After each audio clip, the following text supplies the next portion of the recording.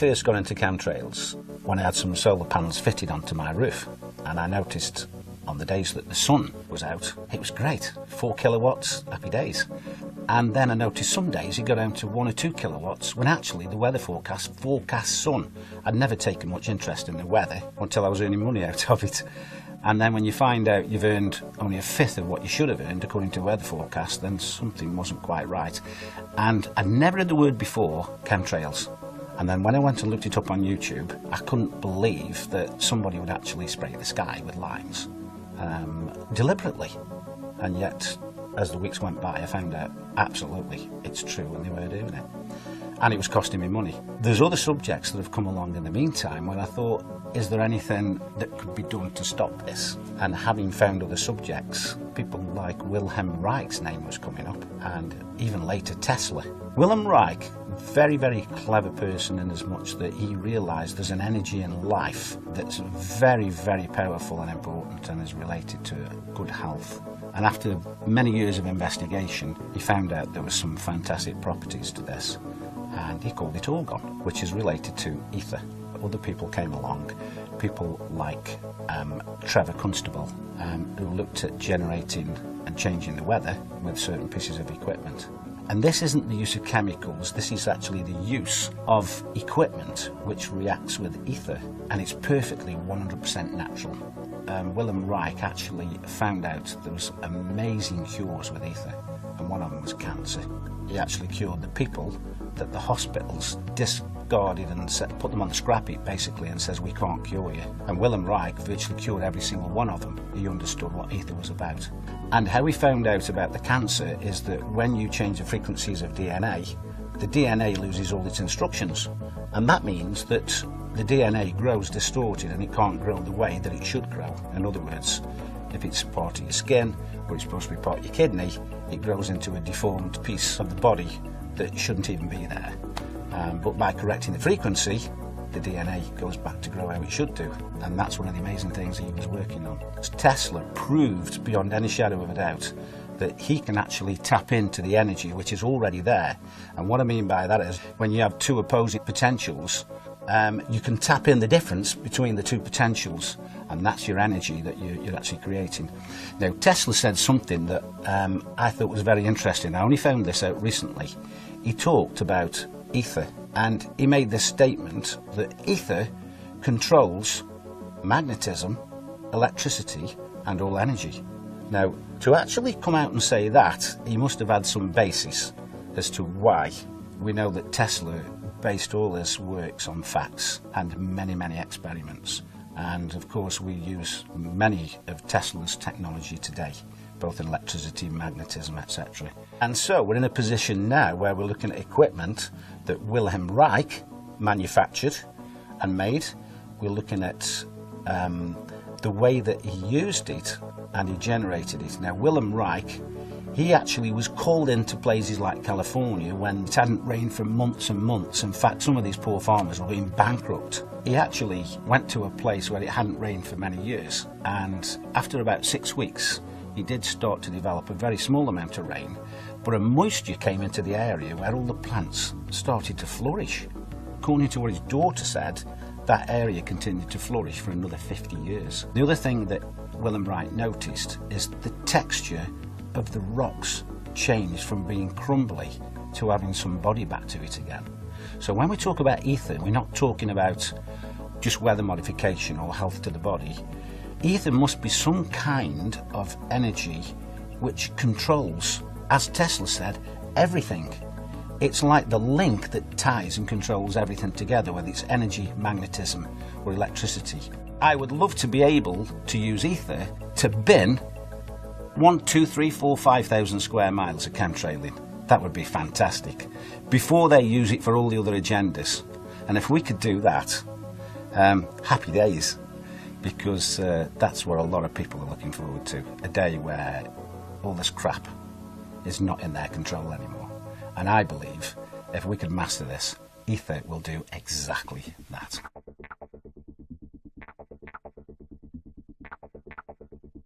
Tonight we're going to talk about this. We're going to talk about the sickness behavior. We're going to talk about why people are having these problems. We're going to talk about how the trails are affecting us. as they are now.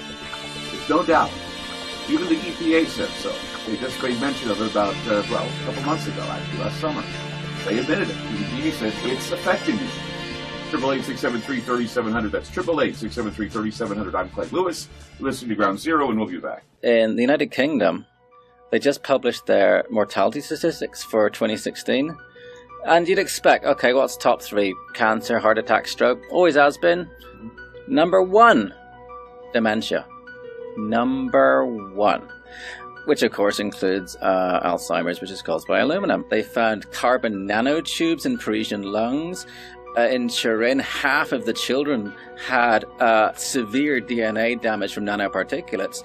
And there's a study that came out recently showing how nanoparticles interfere with the nuts and bolts of the internal workings of your cells and cause rheumatoid arthritis, which is just one of the very many autoimmune diseases we're all coming down with. We don't need any more evidence. We need to get this out into the public consciousness and say, oh, hell no. I wanted to let you know that there was a study that was released back in the summer of 2016, the Environmental Protection Agency, they declared that emissions from jet engines endanger the health of human beings and the environment. They pointed out they were investigating the possibility that lingering contrails, this is what they called them, lingering contrails contribute to dangerous heat waves, more powerful storms, lengthening of fire seasons, and other dangerous consequences. Well, there's a new study about air pollution that's revealing that, once again, the particulate, the aluminum and barium that we talk about in the trails, is creating dementia. For older women, breathing air that is heavily polluted by metals and other sources of fine particulates nearly doubles the likelihood of developing dementia, and the cognitive effects of air pollution are dramatically more pronounced in women who carry a genetic variant known as APOE, that's APOE-E4, which puts them at higher risk for developing Alzheimer's disease.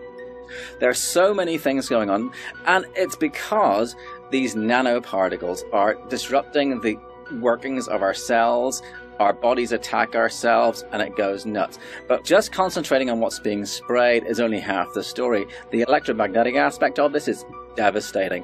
The Russians were using the woodpecker program back in the 80s. They could change it right here. Yeah, because it's very long wavelength. It travels a very long distance. And it's such simple technology. Our body's resonant frequency is 5 hertz. All you have to do is just point that at someone, and it's, yeah, if you pick someone up and shake them at 5 times a second, they'll fall apart. There's so much research on the cognitive, physiological, and other effects of electromagnetic radiation on our bodies and our minds. And, put a burrito in the microwave, it does something. You'll often find you just be going about along with your day, and then suddenly, like, bam, you're extremely tired, you just have to sleep. And you'll find a lot of people at the same time will have those things. You'll have people getting similar, like, muscle spasms in different parts of the body all over the place. I mean, it's full spectrum warfare. I mean, the electromagnetic, the spraying, all these sort of things. In Scotland last year, between 2014 and 2015, the death rate from respiratory failure went up like 14% in 1 year. That's statistically significant. I mean, why aren't they asking, why, is this massive jump? Italy's death rate overall went up 11%.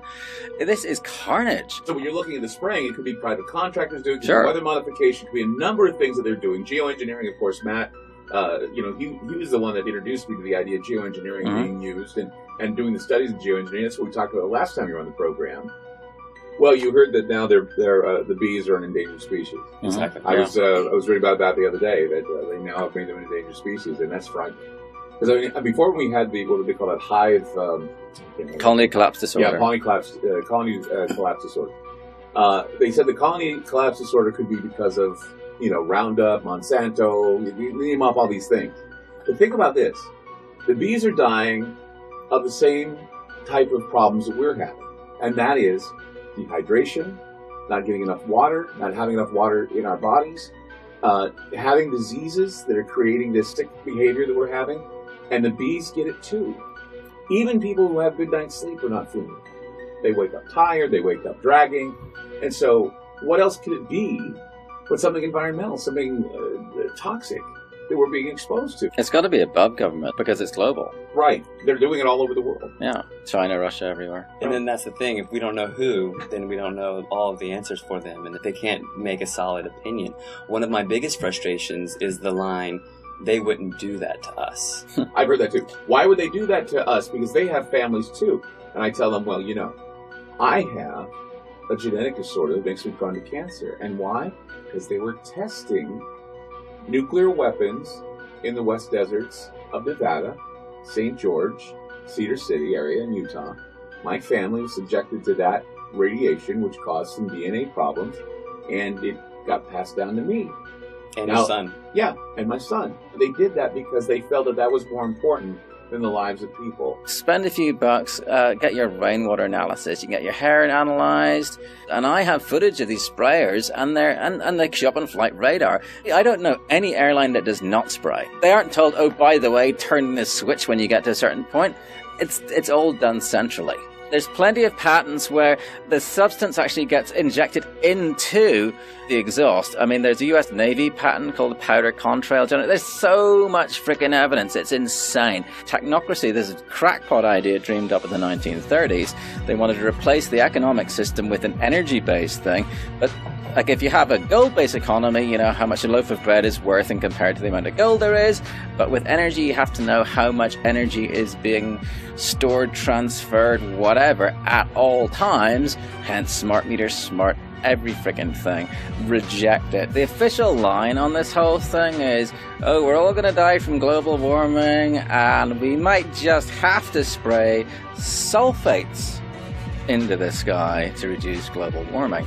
David Keith, Ken Calderon, and Alan Roebuck are the three main guys who go out to do this stuff. They'll only talk about sulfates, but their own papers say, actually, sulfates don't work. They stick together, they fall out of the sky. Instead, you got to use nanoparticulate aluminum, barium, strontium, magnetite, and so on. And this character Dave's research, according to US Code 50, section 1520A, I think, it's legal to spray chemical and biological warfare on a civilian population as long as you call it research. So it's banned as warfare, but you can do it in your own populations.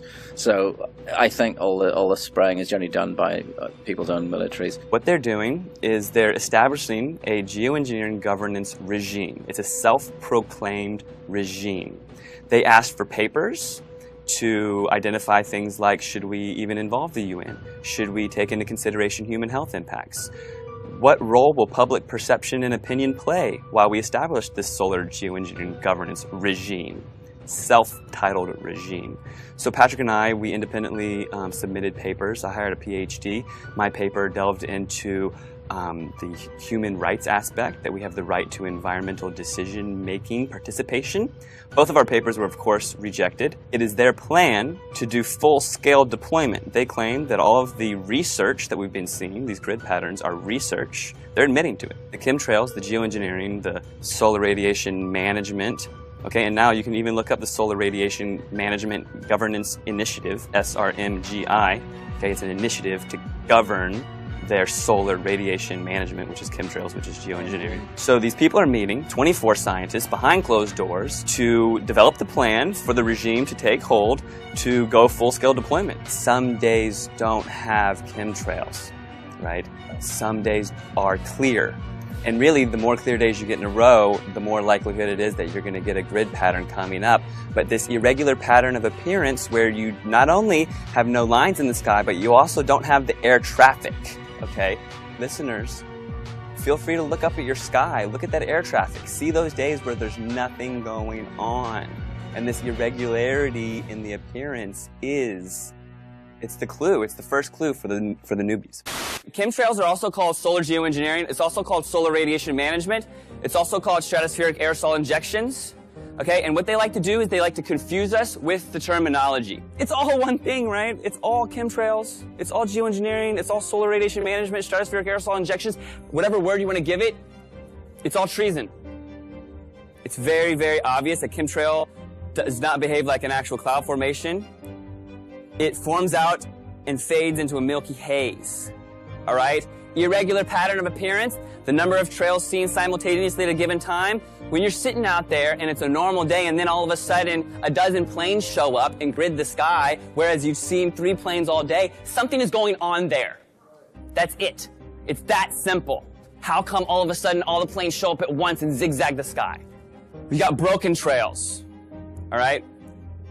Things are going on where they're mixing chemicals in the sky. They're using the atmosphere as a laboratory. That is a quote from NASA.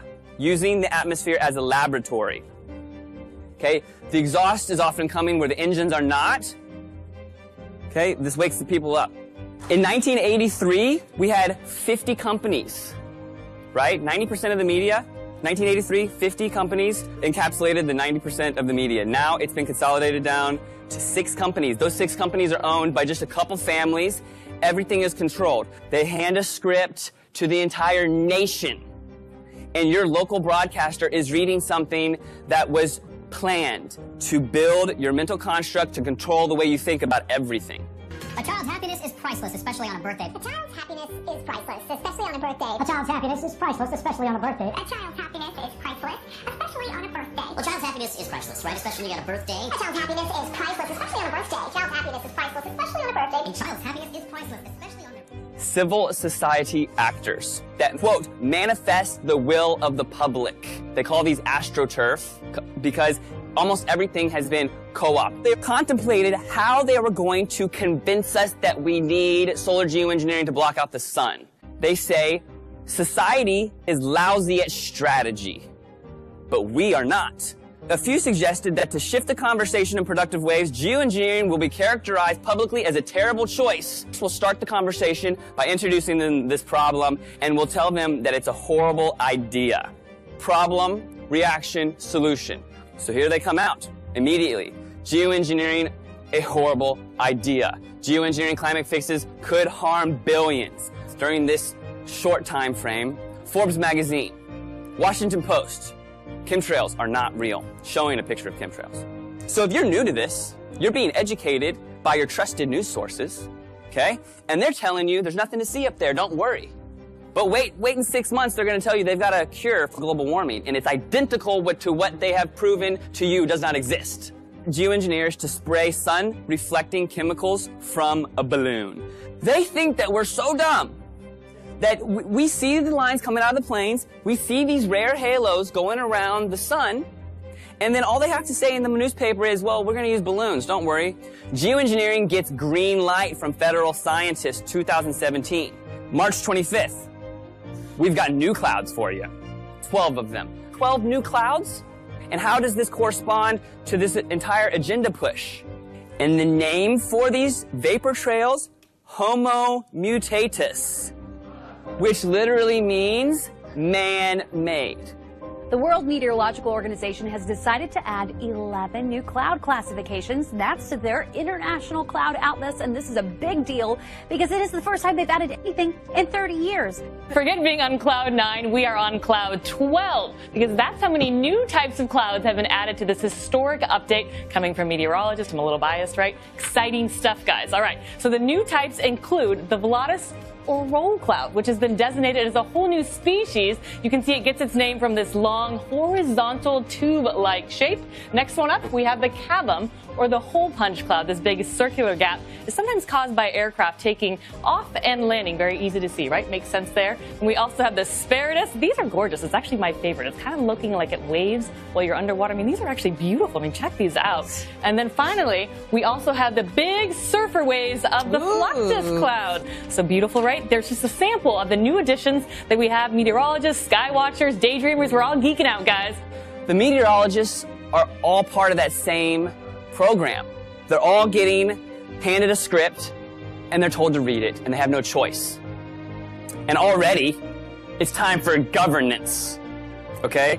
This is something that they just shoved down our throats for the past few months, and they say they're going to be doing it in the future, and they say don't worry that it's not real 6 months ago. Now they're already talking about how are they going to govern it. They're pushing this agenda full speed ahead. They're already talking about how to govern something that we're still slowly waking up to, that they're going to be doing it to us publicly. This very small group of globalists claim that they have the exclusive rights to saving us and that we don't get it and they do. This is all of our skies. This is all of our air. This is our children's future. Everybody is involved here, all right? There was a time when people got pissed and they did something about it and they made things change, okay? They know that they can program you through social media, okay, and we can't let that happen. It's up to us to carry this information forward. It's up to us to be the change. And if we don't do it, we're not going to have any sun. Thank you.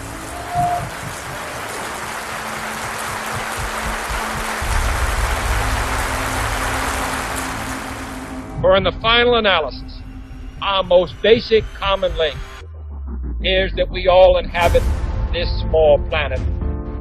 We all breathe the same air. We all cherish our children's futures. And we are all mortal.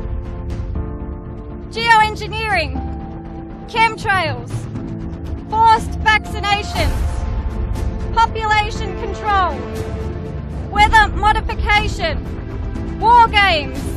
We have not given consent. You cannot spray the atmosphere with toxic chemicals and expect no ramifications. These chemicals go into our food, our air and our water supply. Ill effects of these have been recorded as headaches, flus, breathing problems, skin problems, and my major concern is Alzheimer's disease. Aluminium causes nerve damage.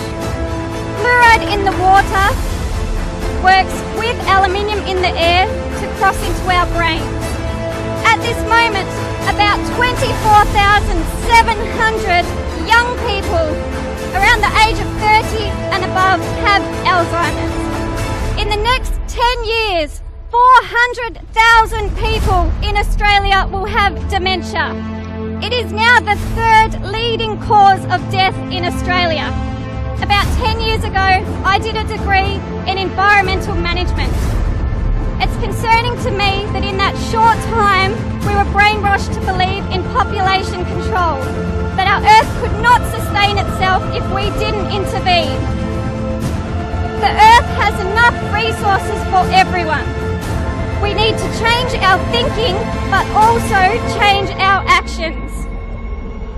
If you have never heard of these terms before, then please start looking at the sky and make your own decisions. It's not like they can hide the spraying.